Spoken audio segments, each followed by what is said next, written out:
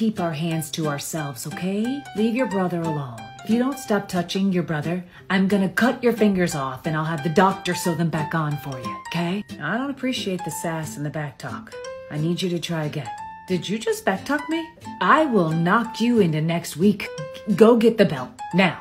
Oh, honey, that's you're bleeding. It looks like you're gonna need some stitches there. Why are you bleeding on my carpet? Do I look like I'm made of money? Put a Band-Aid on that and go outside and play. Rub some dirt on it. You're bored? Well, we could do some crafts or something. Maybe make some muffins. You're bored? Well, not anymore. You can go outside, mow the grass and wash the dishes, vacuum and mop the floor, take the trash out and peel the potatoes for dinner, and when you're done, come see me, I'll give you more to do. Honey, please stop leaving the door open every time you come in and out, okay?